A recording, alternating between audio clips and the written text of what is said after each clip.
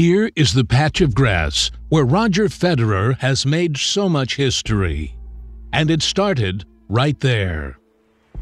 Wimbledon is the world's oldest tournament and the most prestigious of the 4 Grand Slams, the one that every player wants to win. The club's honor board is full of illustrious names, and in 1998, another emerged. Roger Federer. When he won the Junior Wimbledon title at 17 years old, he never imagined the success that would follow.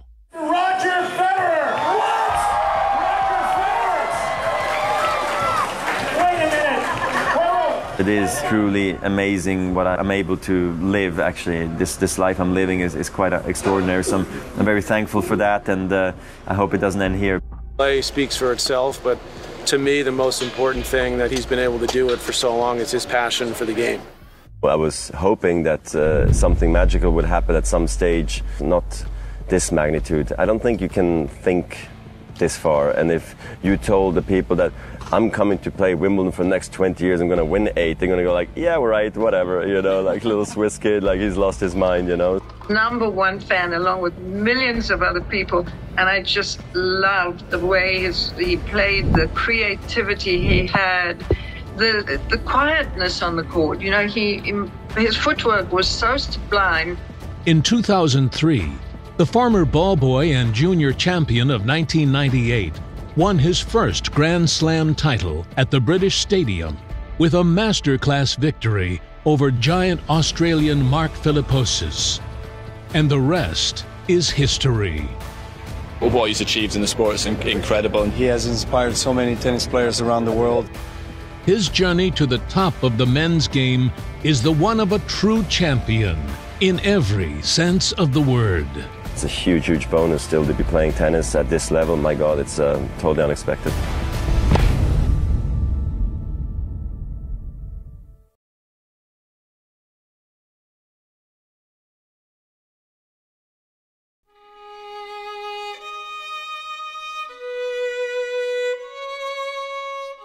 The 15th of September 2022 was a sad day for sports.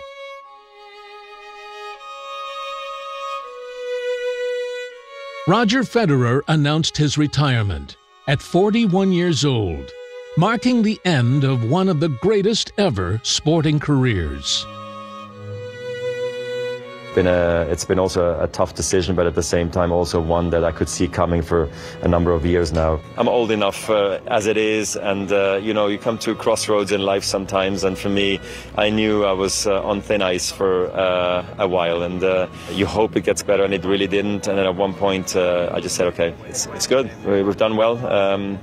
Last few years have been hard enough, and I've enjoyed myself thoroughly, and it's the moment to do it. So and that was it. He's someone that I watched as a kid growing up and was fortunate to get the opportunity to play against. Probably the most popular guy on the tour. I mean, he has inspired so many tennis players around the world, both male and female. And as Andy said, you know, this weekend probably is all about the celebration of his career. We miss him, but I'm sure we'll see him around. He's doing the best for his body, but obviously the fans will miss him. His behavior inside and outside the court, it's amazing, and the movements and the technique, and for me it's like the best ever. Icon of the sport, and if I could sum him up, I would say he's a class act on and off the court. He's won so many times, but he's a great person, great personality.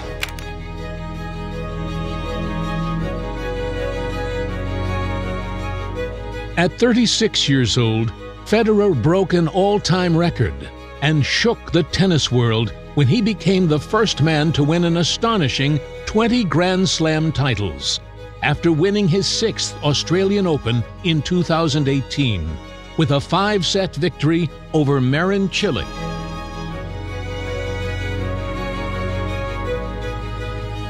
For those who were born to see Federer in his glory days, it might seem that tennis will never be the same after he retired. The player kept the spirit of the game alive and flourishing all these years, with impeccable speed, undefeated technique, and an exceptional all-around game. he became one of the most widely known names in the world of tennis.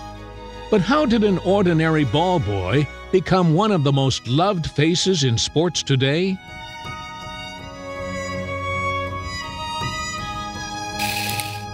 It all started on the tennis courts of the city of Basel, Switzerland.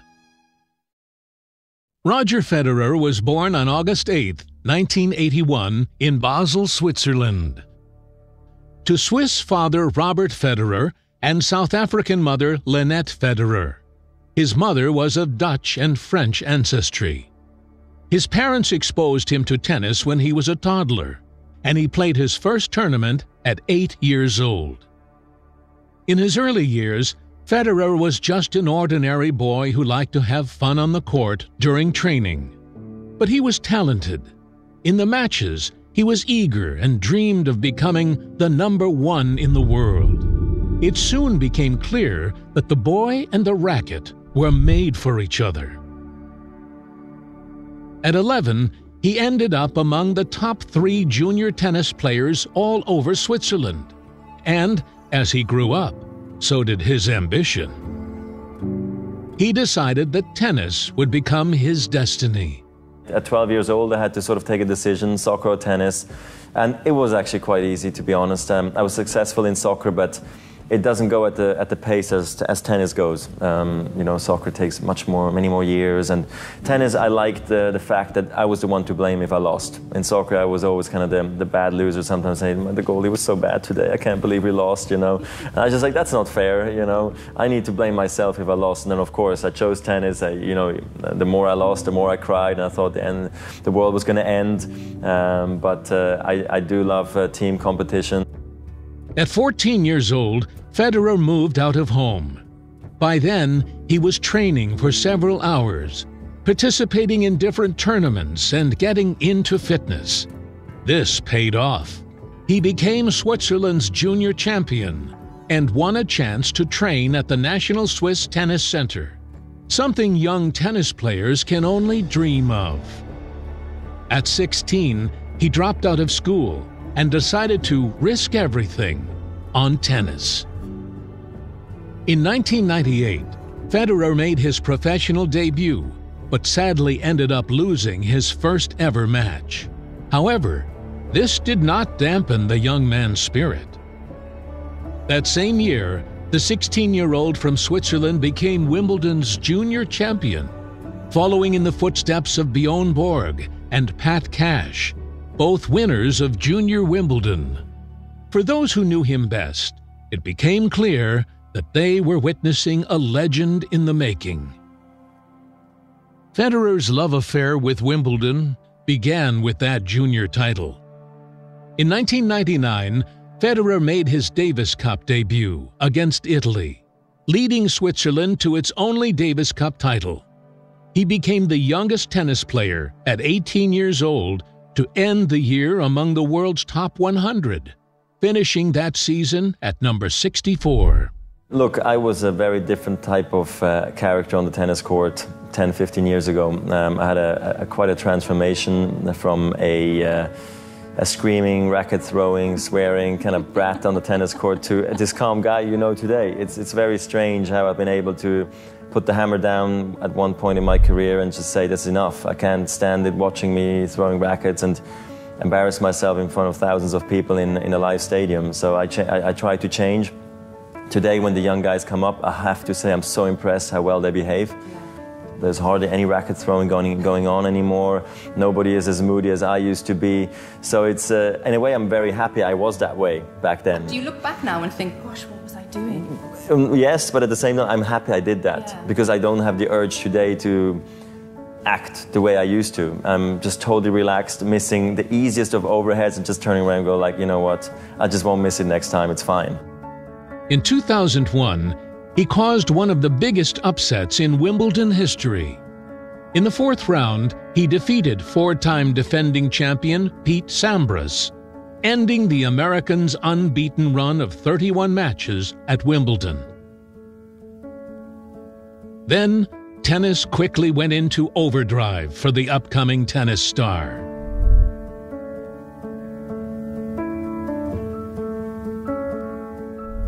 Without ever imitating the techniques of those who came before him, he managed to take what he could from the champions, like Sampras and Stefan Edberg.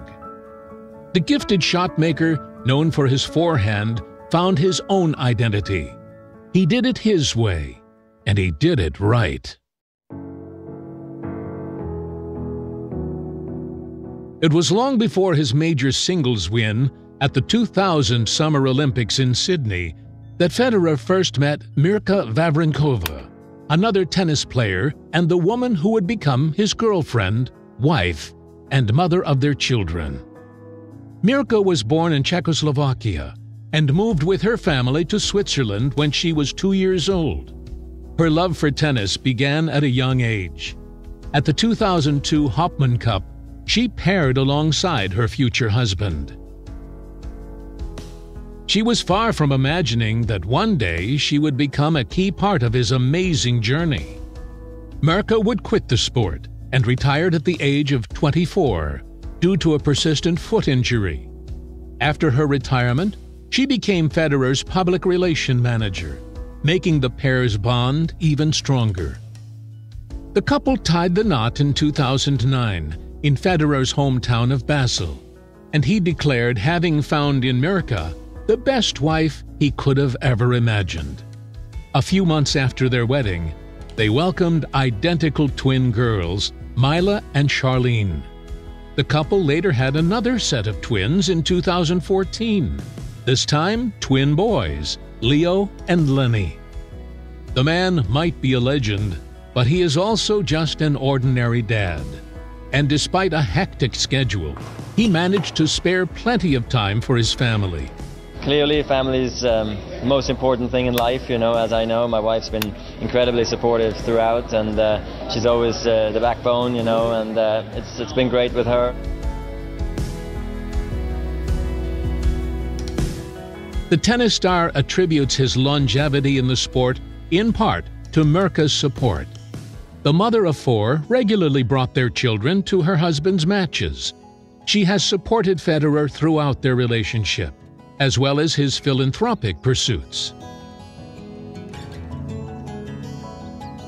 Obviously, I've had an amazing supporter in my wife today, and who's, you know, with the kids now, who makes it all work for me to see them almost every single day when I'm on tour, when she travels with the kids with me.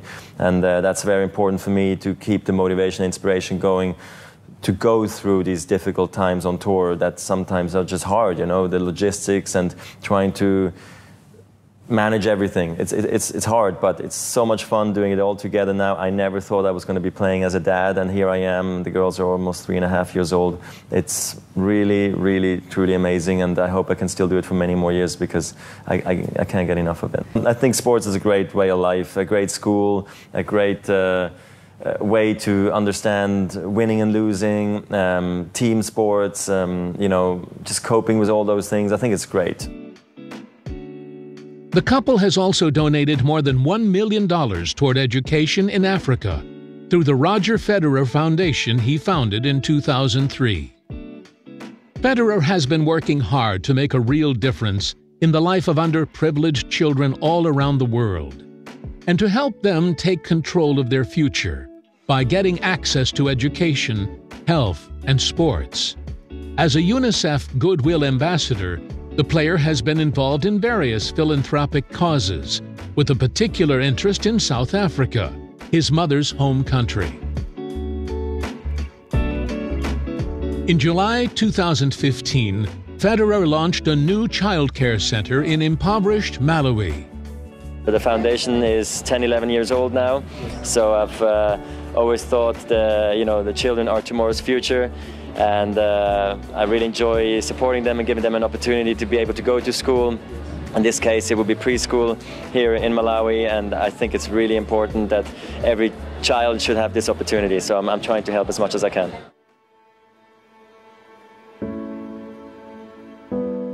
The 2003 French Open first-round loss for Federer was a pivotal point in his career. At 21 years old, Federer fell in straight sets in the first round to Luis Horna, a Peruvian ranked 88th at the time. After losing his confidence, his mental weakness caused him to lose within 45 minutes. The loss left a lasting impact on him, but he would learn from it. And a reversal of fortunes was just around the corner. In 2003, Federer won his first Wimbledon Grand Slam. Federer described his emotions were similar to when he beat Sampras back in 2001. A year later, he reached the final again, displacing Andy Roddick as world #1 in tennis in February 2004, holding the position for 237 weeks in a row until 2008. That year, Federer went on to win the Australian Open, Wimbledon again, and his first ever US Open.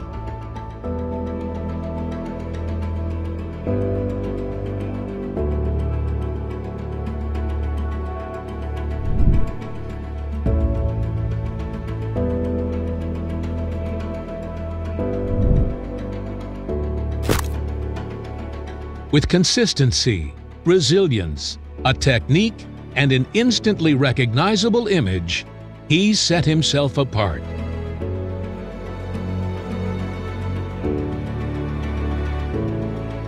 Well, he's been a little bit injured in the beginning of the season, but he's not losing it. He's still the #1 player in the world.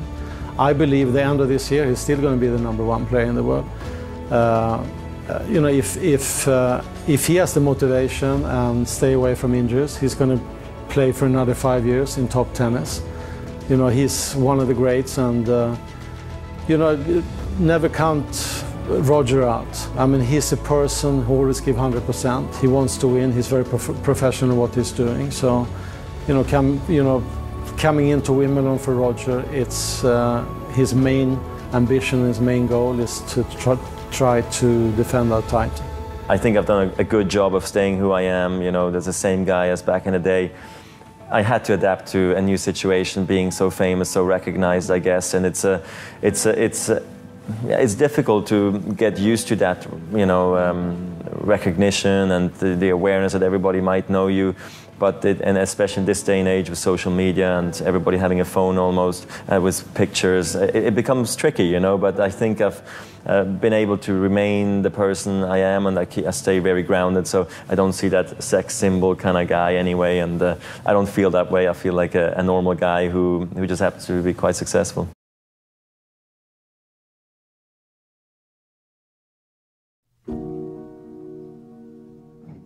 It was with the help of Peter Carter that Federer became the player he is today. The Australian coach discovered the child prodigy in Basel. After seeing a huge potential in him, he took him under his wing and became a mentor to the upcoming tennis star. Carter used to rave about him to his friends back home, and one of those was Darren Cahill, who himself was coaching a prodigy of his own called Leighton Hewitt. The two would play each other many times throughout their careers, with Hewitt becoming one of many players out to get Federer. Who knew they would both become Wimbledon champions and world #1? Carter was said to have a powerful calming influence on Federer, who initially struggled to get to grips with life as a touring professional. He can also thank him for that masterful one-handed backhand. However, tragedy struck in 2002 when Carter was killed in a car crash while on his honeymoon with his wife in South Africa. Federer was destroyed.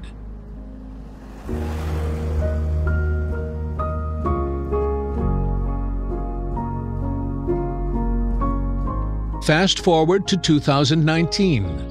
Federer spoke about the mentor's influence on his life. What do you think he would have thought to see you here now with 20 Grand Slams? It's okay. I'm sorry. I hope he would be proud. I guess he didn't want me to be a wasted talent, so I guess it was somewhat of a wake-up call for me when he passed away. He started to train harder, which drove him to win his first Grand Slam in 2003, 11 months after Peter's death.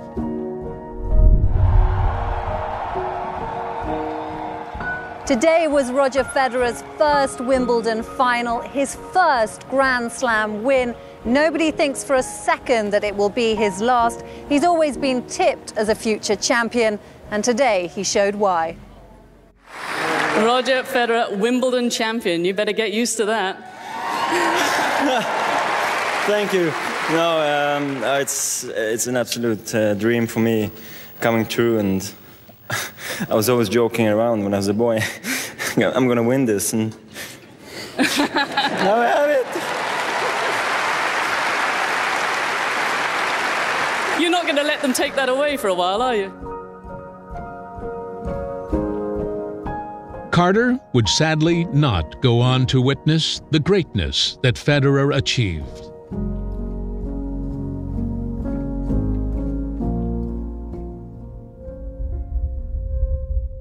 In 2005, always in control, he came through and proved that he was still the best on the grass when he went on to win Wimbledon for his third consecutive Wimbledon title. Becoming the only man since the Open era began in 1968 to win 3 consecutive Wimbledon titles. However, the French Open proved problematic for Federer. The tournament of Roland Garros is the only one of the 4 Grand Slams ever to be played on clay, the game's slowest surface. Although Federer was the best on grass, it was a different story across the English Channel. He made his debut there in 1999, but it would take him 7 years to reach the final. But by now, he had a goal and a target. At the French Open final in 2006, he faced defending champion and Spanish sensation 19-year-old Rafael Nadal, who would become his biggest rival. Nadal seemed to be fitter, fresher, and just a better player on clay. On that day, Nadal won 3 sets to 1, and it was Federer's first defeat in a Grand Slam final. Less than a month later, the two came face-to-face again at the final in Wimbledon. It was Nadal's first appearance there. If Nadal lost, Federer would become the only third male to win the title in 4 years running. Federer had lost on clay, but on grass, he was the king. One of the biggest, I think, challenges that a professional tennis player can face in today's tennis is the transition from clay courts to grass courts, from the slowest to the fastest surface. On clay, there's a lot of sliding, high bounce. It's just completely different surface. Grass, lower bounce, not as fast as it was maybe 20 years ago. It's very hard to break a serve of your opponent on the grass court. So it is a very demanding surface and requires a lot of attention, a lot of work. He won his 4th consecutive Wimbledon singles title. The young Spanish star had sparked up the greatest rivalry since Bjorn Borg and John McEnroe. The following year didn't prove to be quite fruitful for Federer. In 2007, Nadal defeated Federer again on the final of the French Open. But the Swiss didn't have long to wait for revenge. Federer showed his class. Wimbledon gave him the chance to equal Bjorn Borg's record by winning the title 5 years in succession. Throughout the years, this cycle of epic battles, losing and then revenge winning, would go on.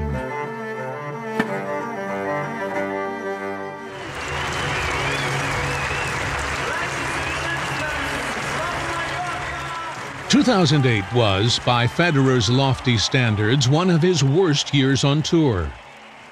The world number 1 lost in the Australian Open semi-final to Novak Djokovic at the start of the year. He then lost in the finals at both Roland Garros and Wimbledon, to Rafael Nadal. And then, to add insult to injury, Nadal took over as the world number one, ending Federer's record run of 237 consecutive weeks atop the rankings. Federer's dream of a record 6 successive Wimbledon titles was dashed, but he would learn from his loss. I guess you do have incredible confidence in yourself sometimes, but then also big doubts. Whereas if you see another player, all you see is his strengths and weaknesses as a, more just like on the surface. So you don't know truly how confident or how worried he is about his own game. So sometimes it's a bit of a, a chess game, or I don't want to say you pretend like you're super fit or you're super, tired. You try to maybe sort of fake the guy out a little bit, because what the other guy sees might affect the way he plays. At the 2008 U.S. Open, Federer won his 5th consecutive U.S. Open against Andy Murray and 13th Grand Slam. Not only did Federer equal Sampra's achievement, but he would soon overtake him. These tennis fans have just seen Roger Federer prove yet again that on his day he's too much for anyone. Nonetheless, Andy Murray has learnt a lot here at Flushing Meadows. At times he played brilliant tennis of a caliber that suggests he'll be contesting more Grand Slam finals. Yes, I would like to think of this slam, being, the slam I got 5 in a row, really. I mean, I know the 13 is a strange number, funny number, whatever you want to think about of it. I don't want to get stuck at 13. That's the last thing I want to do. But I'd love to, break Sampras's record. But at the moment, I think the joy is right there, just having won a Grand Slam for the first time this year again, and having, kept the run alive here at the Open. I'm not number one in the world anymore, but this is definitely the best reaction I could do is like, win again here in New York and, just make things more easy again for me, especially in the press room, it was tough sometimes, just answering kind of stupid questions sometimes, but now it's more easy again, and I think for the rest of the year things are going to be more relaxed.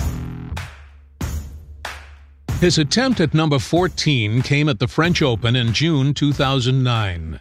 The elusive French Open, the only Grand Slam he had left to win, had proved to be his nemesis.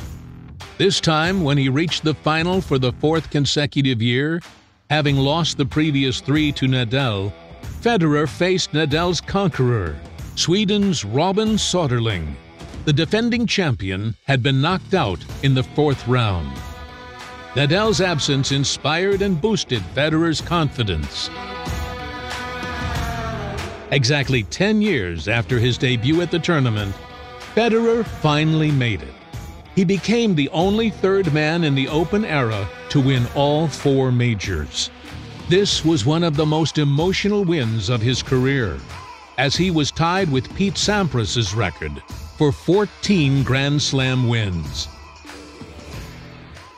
I've come a long way, and to get it at the end, it's as the last remaining Grand Slam. It's an incredible feeling, and I'm of course very proud at this very moment. And the prices just kept on coming. Less than a month later, at Wimbledon Center Court, Federer clinched that historic 15th Grand Slam. Now Roger's king again. They were writing him off too soon, which is what usually happens with great champions.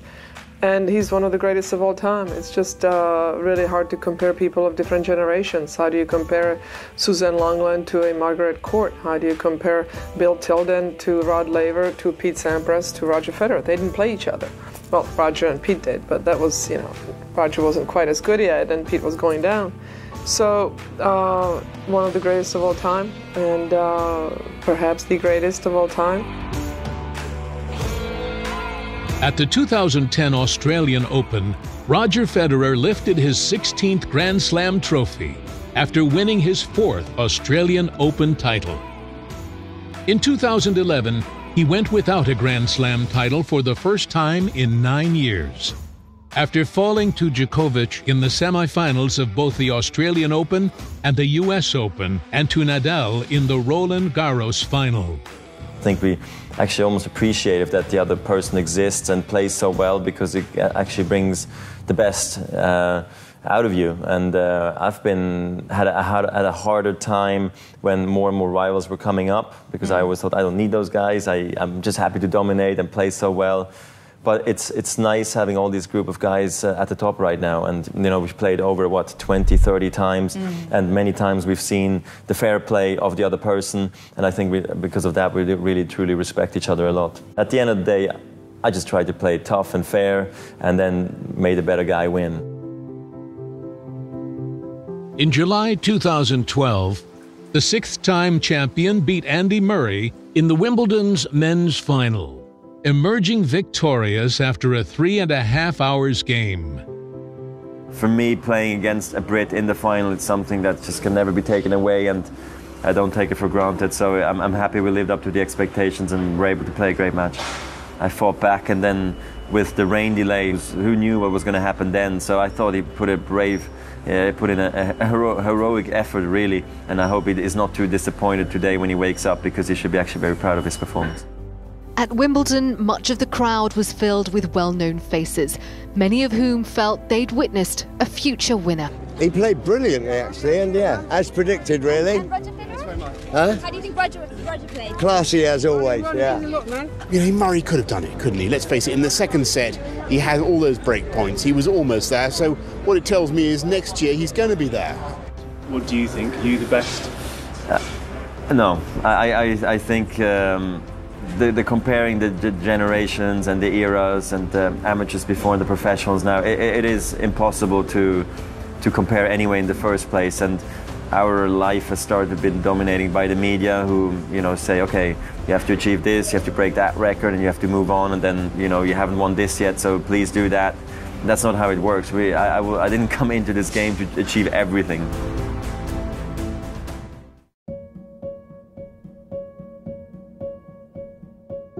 Federer suffered setbacks during his career due to mostly back and knee injuries.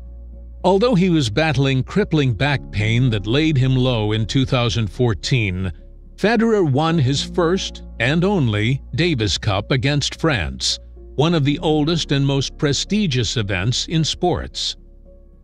You feel great emotions, you're unbelievably happy and relieved. We wanted this clearly very badly, especially being up 2-1.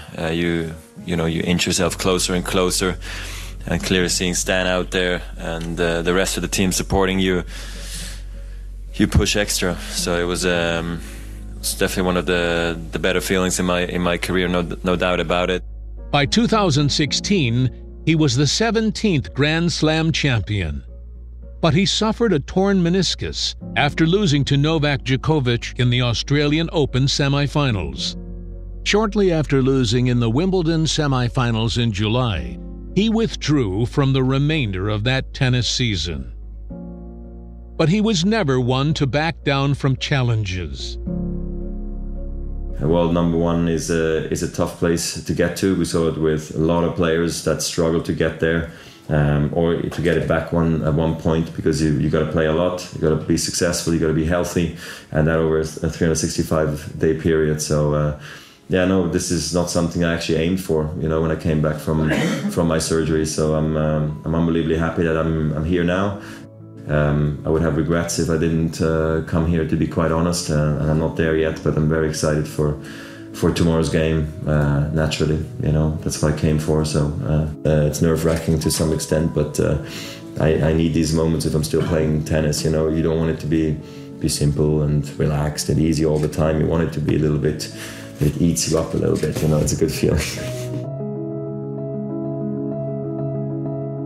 At the 2017 Wimbledon Championship, he came back even stronger, proving once again that he was the reigning king of tennis.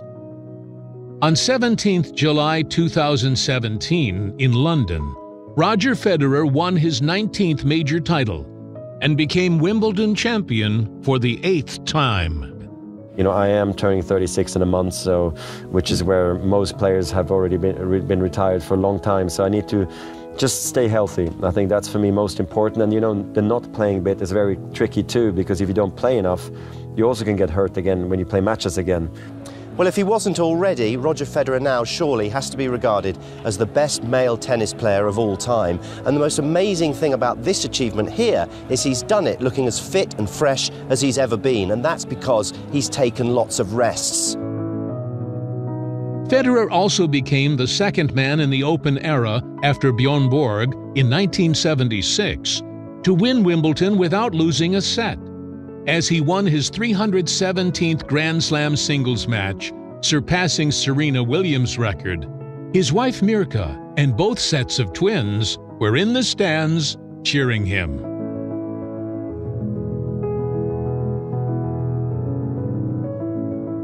Seeing them overlooking center court down on sort of this set, almost like a movie set, you know, with the trophy standing there, their dad sitting here who's just won Wimbledon, the beautiful lawn of center court, the championship has just come to an end, and my kids are there seeing all of it. Honestly, it means so much to me. It's hard for me to describe. So when I saw them, I just like, oh my God, it's too good to be true. So I'm just so happy. I think I definitely got also lucky, but I took a lot of good decisions along the way last year that put me in this position I am right now. But like what you said, it's a huge bonus still to be playing tennis at this level. My God, it's totally unexpected. There's much more tennis coming up this year than last year. At the 2018 Australian Open, he gave an emotional speech and started tearing up while accepting his 20th Grand Slam title. He then received a standing ovation as tears streamed down his face.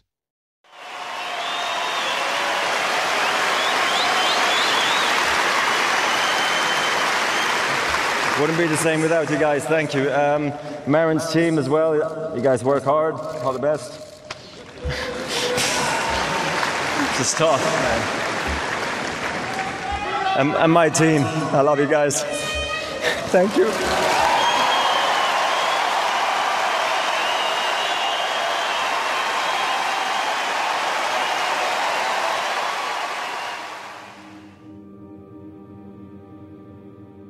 At the age of 36, he became the oldest champion of the tournament in the era. Nice to see the sun rise over Melbourne and get into the room. So it was a long night, but it was a lot of fun and everybody was in such a good mood. It was a special day, you know, a special week really, a couple of weeks, and then it finished off with in a great way. Hope to be back next year, of course. I love playing here. I never missed it. So ever since '98, the juniors, and then the qualifying '99. So yeah, the goal is absolutely to be playing. That's why I took the 6 months off to hopefully be still playing for a couple of years. Winning more majors than any man, he hoped to keep it up for much longer as the undisputed leader in world tennis. Because of a perfect record, he was compared to tennis legends such as Marcelo Rios, someone Federer had looked up to as a child. Things seemed to have come full circle for him. However, more injuries challenged Federer's body capacity and the end of his stellar career. At Wimbledon 2019, Djokovic beat him in the men's final. A moment afterwards, too, to say thank you to his fans. Fingers crossed the whole way through. The whole match was so close, so exciting. It was such a long match. I feel like I've been through 5 sets and more. I wanted both of them to win, and of course I was right, one of them did. By next year, Roger Federer will be almost 39, and so a 9th Wimbledon title may eventually prove beyond him. For Novak Djokovic, he'll already be thinking just how many can he add to his 5. Federer underwent 3 knee surgeries in the space of 18 months. The first 2 in early 2020, and the most recent after Wimbledon 2021, when he lost in the quarterfinals. I also am aware that maybe at 38 I shouldn't be the favorite or the overwhelming favorite. It should be somebody else. It should be somebody probably in their 20s. After a break, the 20 Grand Slam champion returned in 2021, but his play was limited. I feel okay. I'm very tired right now and my legs hurt like mad and my back's stiff now too because I couldn't take any treatment. didn't take any treatment. Plus, I was dancing, so I don't know. I feel. I guess okay. I'm still on the high, but all that's gonna I'm gonna crash eventually. But that's okay. And I just thought that I could probably be dangerous for a top guy. Maybe beat one, and then that would probably be it. Just because the body would start aching, which it did, or my level would drop, which it did. And that was a big surprise to me that my level was consistent. I am 41 years old. I've played more than 1,500 matches over 24 years. Tennis has treated me more generously than I ever would have dreamt, and now I must recognize when it is time to end my competitive career. Some success brought me confidence, and I was on my way to the most amazing journey that has led to this day. So I want to thank you all from the bottom of my heart to everyone around the world who has helped make the dreams of a young Swiss ball kid come true. Finally, to the game of tennis, I love you and will never leave you. On September 15th, 2022, Federer announced his retirement at 41 years old. How much of a wrench is it to say goodbye? It was hard. It was hard in the first moment, and then I ignored it. I said I don't want to deal with it. I'm just tired from doing so much rehab. And then once I really had to write my letter to the fans, to the people who have helped me, it got really emotional again. After his announcement, the tennis world paid tribute to one of the best to ever pick up a racket. And Wimbledon thanked him for the joy he had brought to so many. #1 fan along with millions of other people, and I just loved the way he played, the creativity he had, the quietness on the court. His footwork was so sublime that I always used to say it sort of reminded me of like the fingers of a concert pianist, just gliding across the keyboard.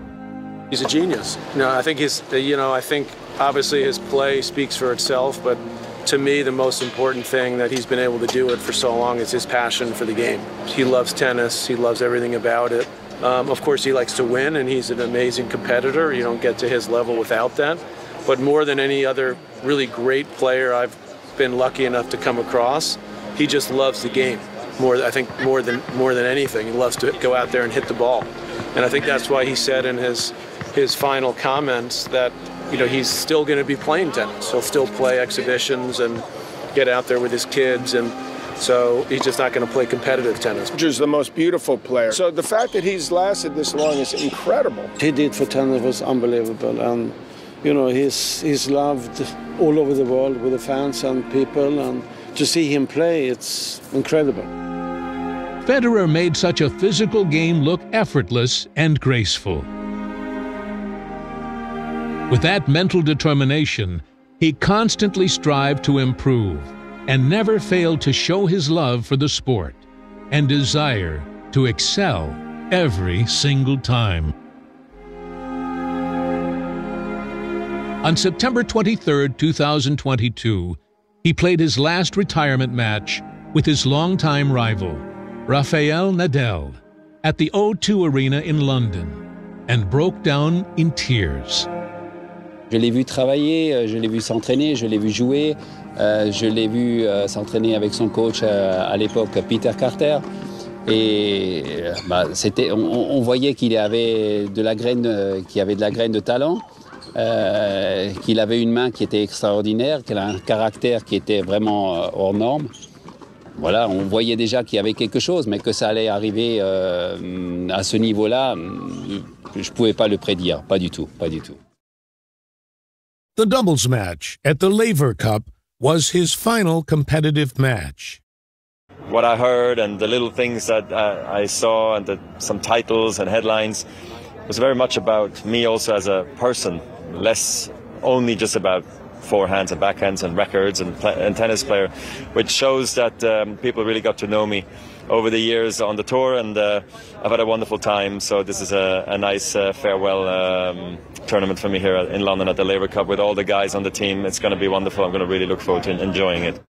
Federer is just the best, the king of tennis, the most natural player, the most complete player. And had to see his last game, World ambassador of tennis, and knowing he's going to be here and partnering Nadal, who's also a legend, we just couldn't miss it. So we're just so excited for this doubles match. Well, we feel very lucky to be here for such a huge event. We're massive Roger fans, massive tennis fans. He's an absolute icon of the sport, and if I could sum him up, I would say he's a class act on and off the court. He's won so many times, but he's a great person, great personality, real role model for children, and yeah, we just love him. So very lucky to be here tonight.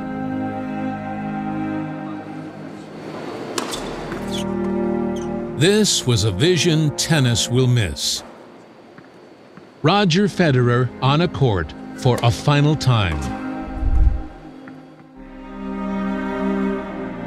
Afterwards, Federer bid farewell, hanging up his racket and retiring as one of the greatest tennis players in history.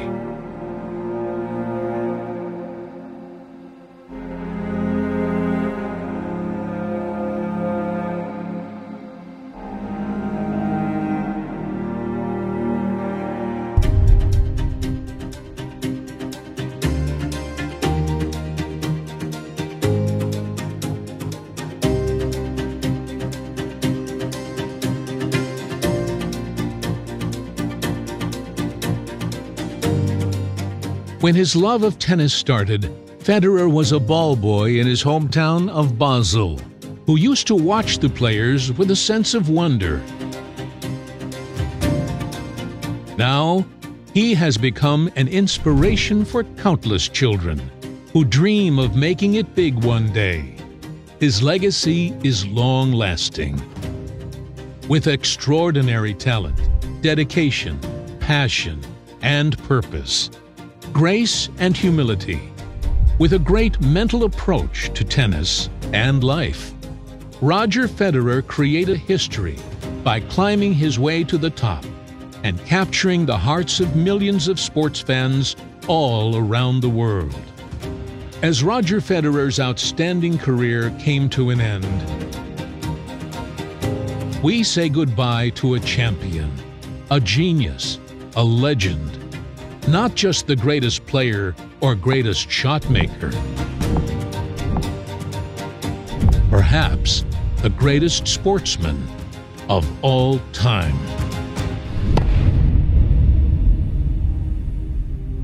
At the end, I guess I believed I could do it because of the people around me. So I'm happy I listened to them. Thank you so much. It was lovely to speak to you. My pleasure. Thank you.